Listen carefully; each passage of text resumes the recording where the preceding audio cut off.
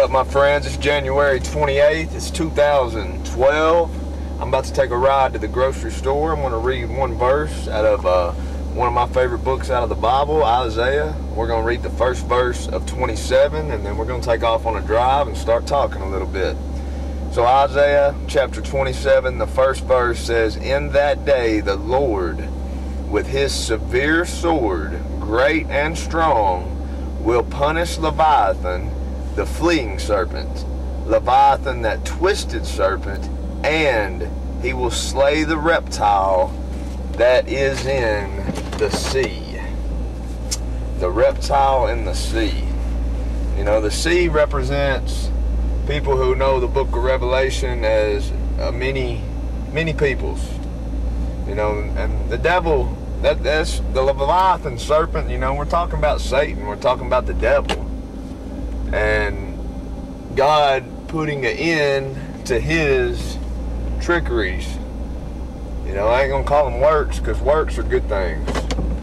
Or I look at works as good things when they're done properly. There is no bad works, because works are good if they're real true.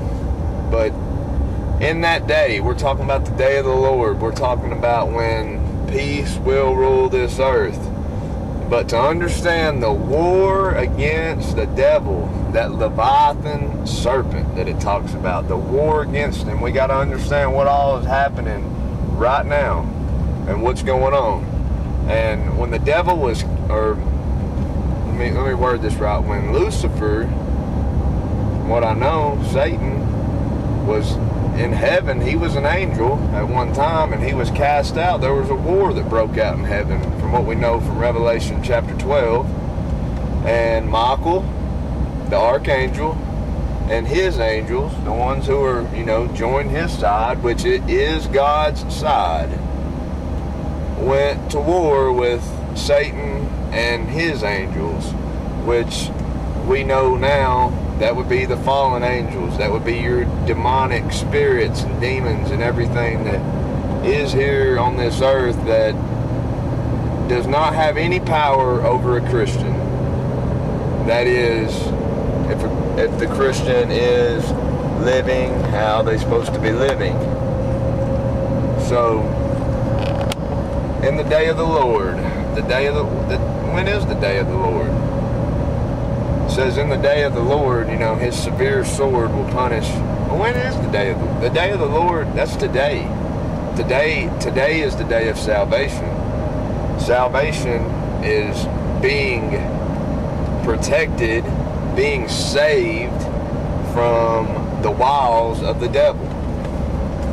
And that is a great gift. That is the gift that God gave us through his son Jesus.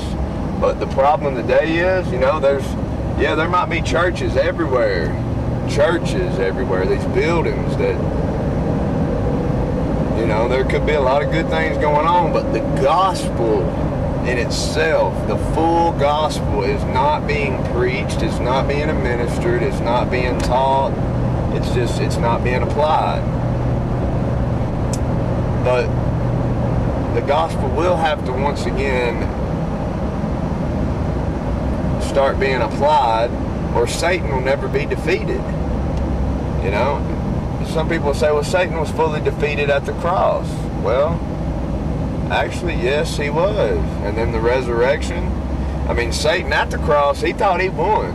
He actually thought he won, from the way I take it. But the resurrection, you know, that revealed the full power of God. And that's how I believe, by being a biblical reader and a Christian, somebody who follows Christ, the full power was at the resurrection. And a lot of people can't fully grasp the resurrection, so they don't even talk about it. But that is where it's at. I mean, the resurrection, God allowed his son to be slayed. And I've heard before, you know, no comeback is really a comeback unless the odds just seem impossible. Well, think of it like that. When they were beating and slaying Jesus, it's that mentality that God allowed to happen just so he could express his full power, you know, 2 days later or 2 or 3, you know. on the first day of the week when the sun arose. You know, it took all of that to really show his power. And then today, people don't even think God's things have power. They don't even. There's not even a cure to a common cold, but then there's a cure to death. You know, slayed, completely, blood dripping everywhere, just, you know, completely ripped, and Jesus got back up after being dead, and it was the power of God. That's where Satan was defeated. For the ones who do believe in that, who believe in everything Jesus did. But believing, what good's believing? It says even the demons believe and tremble. Well, of course the demons believe and tremble. The demons, when Jesus was dying, was in a way rejoicing, but then they didn't know that God's story, he wasn't done yet. So, of course the demons believe. So we can believe, but what good's that? What good's believing if we're not out doing? And that's where them works.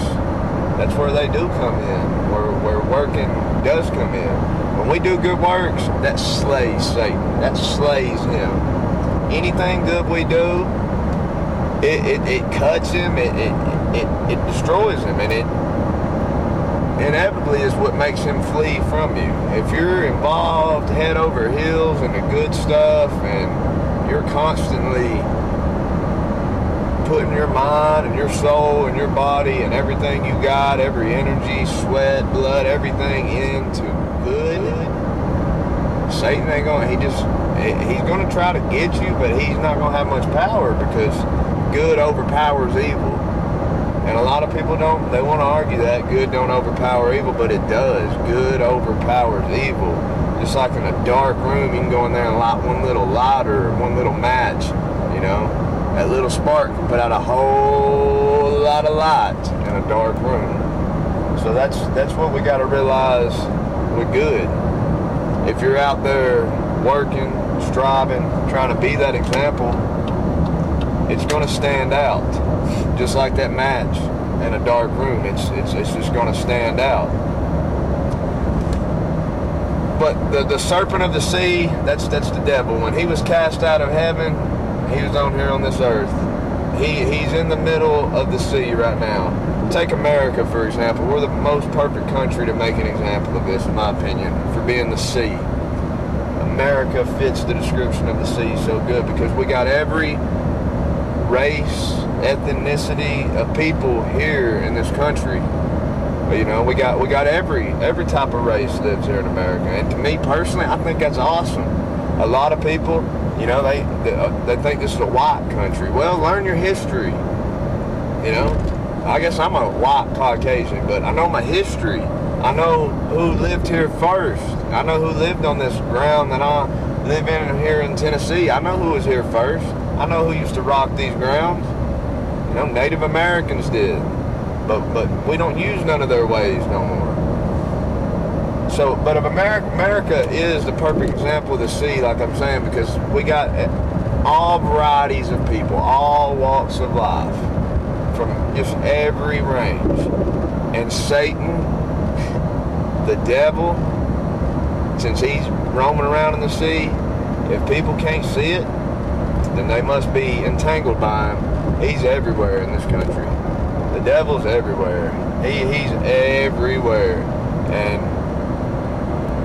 one of the scriptures that sticks out to me a lot is on judgment, when Jesus, you know, was talking about how,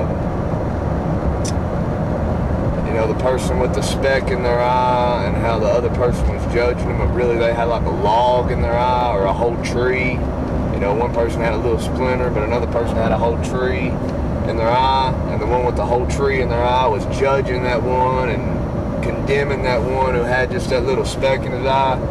I see that so much everywhere I go, where there's certain, just take for instance this is something I've got through in my life, which was through quitting smoking cigarettes. I'll see people completely trash people talking, trash them, completely put them down because they smoke cigarettes. But then people putting them down and sitting there drinking a Dr. Pepper and gnawing on a double cheeseburger, and then, you see what I'm saying? Maybe you don't, maybe you do.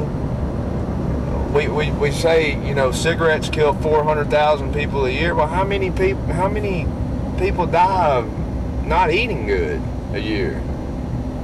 And I'm not saying people's going to go to hell for that, but people will go to hell if they got that log in their eye and they're judging them specks. We could be helping, like it says, get rid of that log out of your eye, then you can help your brother with that little speck. So we got to be on top of our game, because Satan, every which way, he is trying to trick us. He's running around like a roaring lion, and he knows his time is short. The scripture says his time is short, and the good news to his time being short is it's a short time till the restoration of God's people here. And a lot of people don't want to talk about the things here on this earth and get into certain issues and stuff. They just want to say, well, I'm content with my faith and I'm going to heaven. Well, I'm content with my faith too, and I am going to heaven. But there's work to do here. There's work to do here now. Now. Give us life now, more abundantly. Yeah, we'll take it later too, but we'll take it now too. And that's through the life and death and resurrection of Jesus Christ. And people don't quite understand fully that we are entitled, believers, knowers, as I like to say, we are entitled to have power over diseases. We're entitled to health. And a lot of people don't necessarily agree with that. But it's through his stripes we are healed. That's what the scripture says. The thing is, we're being destroyed for our lack of knowledge, and nobody's really teaching. A lot of the teachers are just, they're teaching, and then they teach a very good lesson. Then when they get done teaching, they're wanting, what money? They're wanting money. So then it really makes their whole lesson worthless, in my opinion. Because if the ending don't end right with what's going on all the way leading up to that ending, then it just ruins everything for me. It really does. And that's the same way with the scripture. You read Genesis and you go all the way to Revelation, it fits. And it's coming to that culmination where we're going to conquer, we're going to win, and it's just how it goes. Peace and love to everybody. I hope everybody has a wonderful day. Thank you very much. I'm going to get off here. I'm about out here to get some groceries, and I just wanted to spread a few words before I get off here. Try to inspire some people. Read your Bibles, get clean, just try to work on, becoming aware of maybe bad habits you have and trying to change them. It ain't easy to do, but it's worth it. Nothing easy is good, but if you do them things that are hard, you will be rewarded with good. So therefore, just do it. Just do it. Put on your Nikes and do it. Thank you for listening. Have a good day. Peace.